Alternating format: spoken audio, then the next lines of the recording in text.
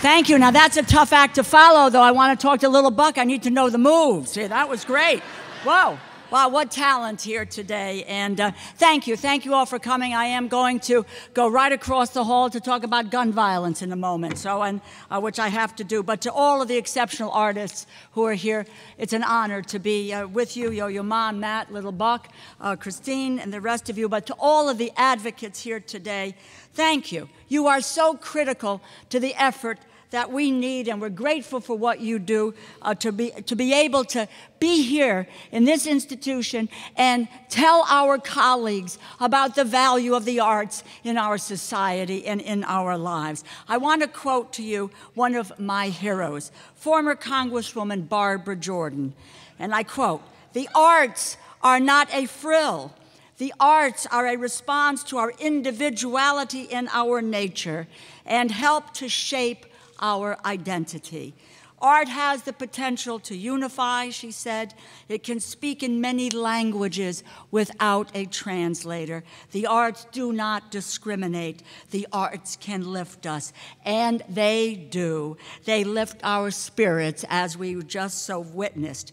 So I want to tell you that, and I say this as a member of Congress, and my other colleagues are here this morning, you should never underestimate the difference that an advocacy day like this can make.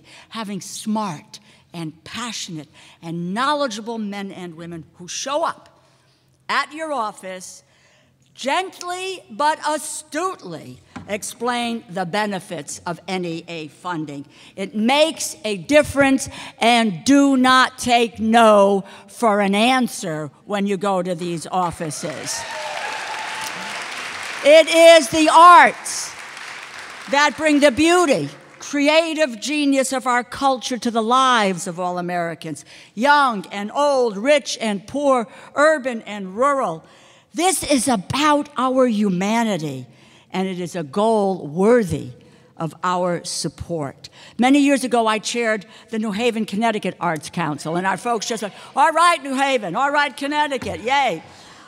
You know all of the specifics of what the arts does. It leverages the private dollars. My view on this is if we can't get them on humanity, let's get them on the economics and the success of the economics of the arts. I'm proud to support the NEA and will be working hard with my colleagues to make sure that we can continue that funding. We need help from you with some of our colleagues.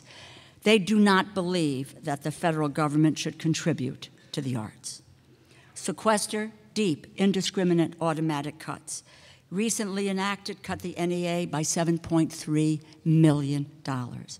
Previous years, the majority's budget drafted by our colleague Paul Ryan, passed by the House last week, eliminates the NEA. That funding is gone. They call it a handout to the rich.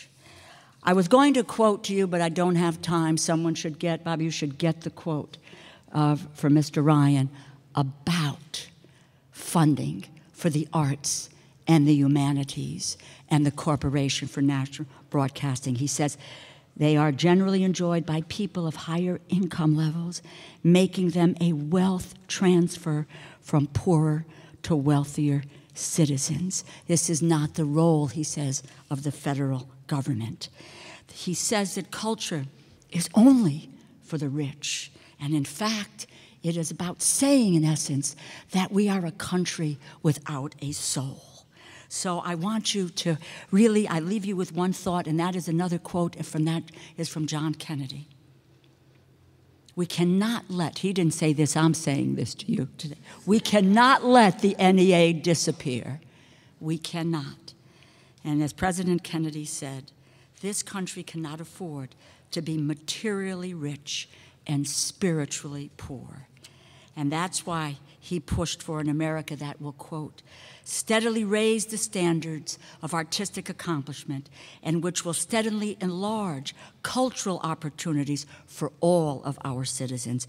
Because, he said, after the dust of centuries has passed over our cities, we will be remembered not for the victories or defeats in the battle or in politics, but for our contribution to the human spirit. Thank you for your contribution to the human spirit.